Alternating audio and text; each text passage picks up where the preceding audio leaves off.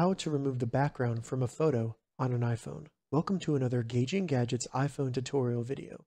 In this video, I'm going to show you how to use the new feature in iOS 16 that allows you to quickly and easily remove the background from any photo on your iPhone.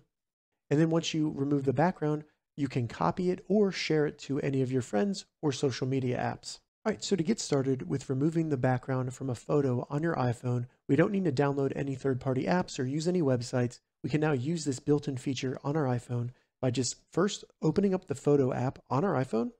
Then we just need to find the photo that we want to remove the background from. So I'll just do this one up here of my dog. From there, we just need to long press the subject of the photo. So I'll just long press my dog there, let go. It'll then start outlining him, and I can select to either copy or share it.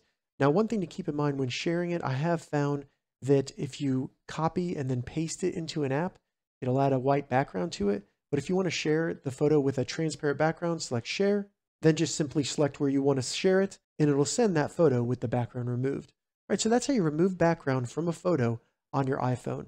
If you have any questions about this, leave a comment below. I'll get back to you as soon as I can. If you'd like to see more iPhone tips and tutorials, check the links in the description. If this video helped you, give it a thumbs up, and please consider subscribing to my channel, Gauging Gadgets, for more gadget reviews and tech tutorials. Thank you so much for watching.